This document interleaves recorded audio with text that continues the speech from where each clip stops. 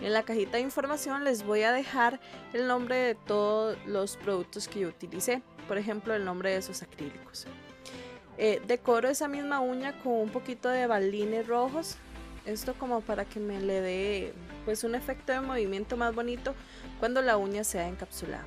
En el dedo anular estoy aplicando el mismo azul, este es un azul, este sí es de Super Nail, es un azul con brillitos muy bello, muy bello. En la punta estoy aplicando un blanco, pero es un blanco translúcido.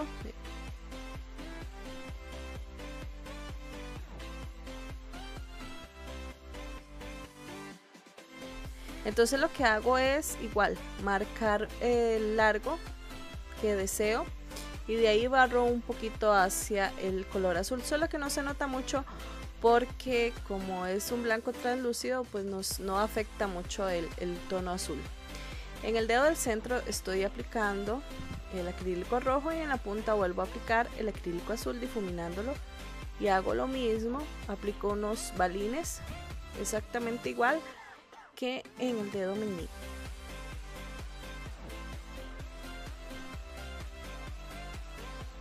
Estoy utilizando, como ven, mis formas favoritas, las de Mia Secret, y no es porque le haga propaganda ni nada, pero son unas formas muy buenas que se adhieren perfectamente al dedo, no importa el dedo que tenga, chueco, no chueco, porque yo tengo todos los dedos torcidos y se me acomodan perfectamente a todos y por eso me encanta. Además su pegamento es hermoso. En este estoy haciendo, aplico el rojo en el área de sonrisa, blanco en punta y un poquito de azul por encima, difuminándolo entre ambos colores, entre el rojo y el blanco, y así hasta me tira un color moradito. En este dedito, el pulgar y ya el último, estoy decorándolo en el área de sonrisa con azul y en la punta de nuevo blanco. Pero este traté de que se me difuminara un poquito más, no como el otro que me quedó así como más recto. En este sí traté de difuminarlo un poquito más.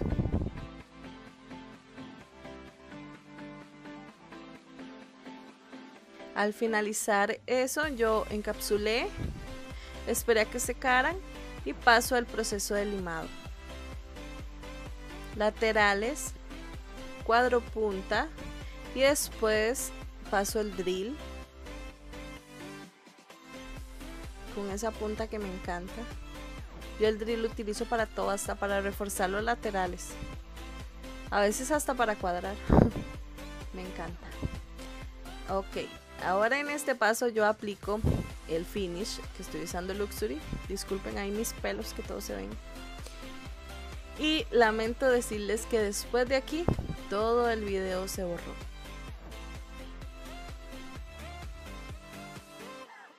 Así que yo les voy a dejar un poquito en cámara lenta todo lo que fue el proceso del decorado, porque la verdad que este set me gustó muchísimo, pero lástima que pues se me eliminó esa parte del video, no sé, yo creo que no le di play, eso fue. Y entonces vean, más o menos les explico. En el dedo anular lo que hice fueron unas rosas blancas en forma de espiral, de esas que están muy de moda, y las acompañé con unas cuantas hojitas en tono rojo hacia abajo. Decoré, como ven, el índice con cristales en tono rojo y plateado. En el dedo del centro solamente coloqué un cristal y en el dedo pulgar hice una flor de 3 pétalos más 3 pétalos encimados y un par de hojitas yendo hacia el lado. Lo acompañé también en el centro con unos cristales y en el área de sonrisa con unos cristales en tono rojo. Qué pena de verdad que no se me haya pues grabado todo ese video, y así que lo lamento mucho. Pero este fue el diseño, yo espero que les haya gustado mucho. Mi nombre es Karo, muchas gracias por estar conmigo en este video y nos vemos hasta el domingo con otro.